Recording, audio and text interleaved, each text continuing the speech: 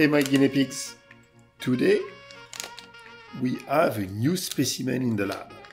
So thanks for Stefan to have sending me this.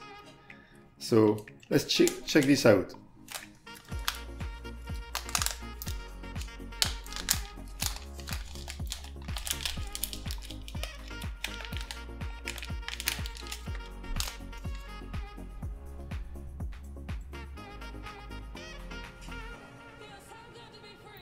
So it is from icode.se and it's called an NMI Adapter V2. I know what it does. So basically on the Amiga, right? Especially the ones, actually only the ones that are like 68,010 and up, right? You have what you call a non-maskable interrupt, right? That's what NMI means. It is the level 7, like which is often called IAQ7 on the Amiga. So it's for the Amiga 1200, 3000, 4000, I think. So what does this thing does is basically taking like those 3 pins that you see there. So it's IPL 0, 1 and 2, right? Those are like the 3 interrupt lines, and put them all, I don't know if it is like a straight logic or inverted logic, but it put them all to 1, basically, logically 1. So 3 bits, right? If you count, it's 1, 2, 3, 4, 5, 6, 7, right? So it's IAQ7 when they are all up. And this IAQ7, interrupt 7, right? Cannot be, can basically interrupt anything, right? Nothing in software can stop this non-maskable interrupt to get called. So what does it do in the machine, right? You have an interrupt table at the beginning of the RAM, I think, on the Amiga, and that's going to pick up this address and just call it straight. And this adapter is plugged on Polar, the chip Polar on the Amiga. So you plug that on top of this chip, right? And it basically shorts the pins that triggers the IRQ, right? So let's so you need a button there, right? So let's make first button, right? And then let's write on the Amiga.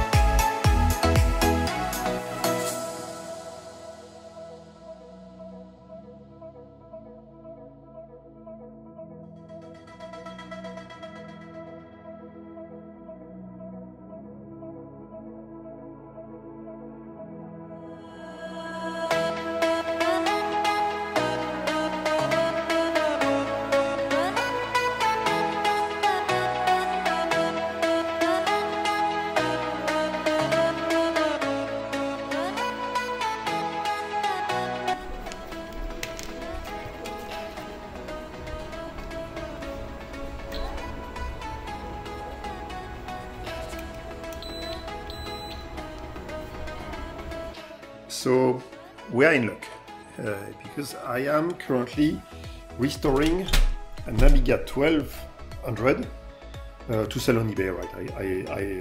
I restore them and resell them usually. So I usually have them like out of their cases that I retrobrite and so on, right? So that's a good time to actually try this little thing. So here I have a workbench that is already installed and that works. So let's plug it in and see how it works.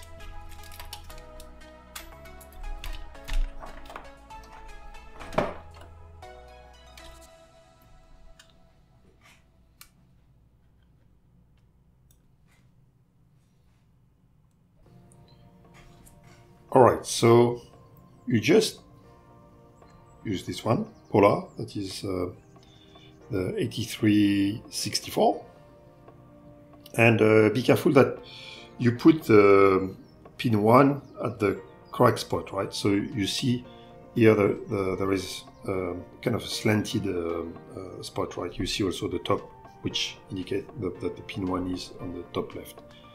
So you put it on top, right? And it should hug the chip nicely. And then we'll get our little contraption that we made just before and just put that there. All right. Okay. Now let's put that up. All right. So we're on the workbench. I put on this compact flash, I put a program called HRTmon. So let's see, how does this work? So I plug it in. So it shows up on the workbench. Yeah, it's hidden, so I just have to show all the files. So here it is.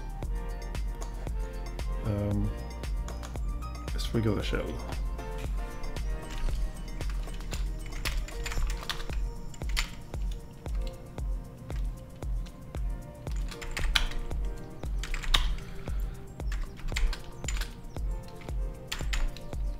So what is HRTmon? HRTmon is a monitor, right? You know that I'm quite a fan of those, like you know, those freezer cartridges, right?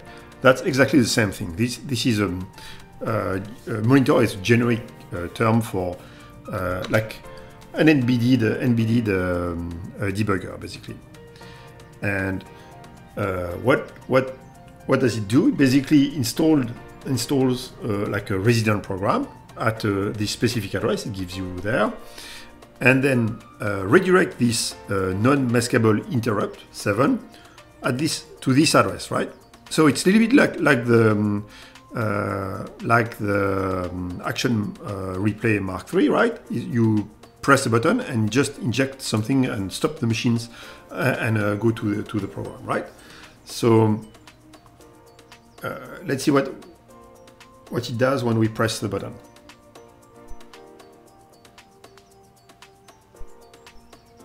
Boom! Look at this. We are in the monitor. I have no clue how to use it, so we'll discover that together. Okay, that's gonna be hard. So apparently you can dump memory. I don't know. Maybe if I press help. Oh yeah, here we go. So yeah, here you have the classic, I guess, features that like the Action Replay Mark III video I said, right? You can set a breakpoint. Yeah, you can put a memory watch, exactly like the Action Replay. You can disassemble some code, right? So, oh, you even have like a you have a Reaper also, like that's exactly like those freezer cartridges, right? So yeah, this little piece of magic can basically for cheap add an action replay to your Amiga 1200. So thanks again to Stefan for sending me this little device, and he's selling those, actually making some on eBay. So if you don't want to have those PCB produced for you and so on and solder them yourself, you can still buy them from him straight. So I'll put a link in the description below. And thank you for watching. If you have little things like that we can explore together, like feel free to ping me and send that to the channel, and I'll deep dive into this. As a second video, maybe I'll try to install this in the ROM itself of the Amiga. Apparently this is possible, but it looks challenging. But you know what? We can always try, right? Thank you.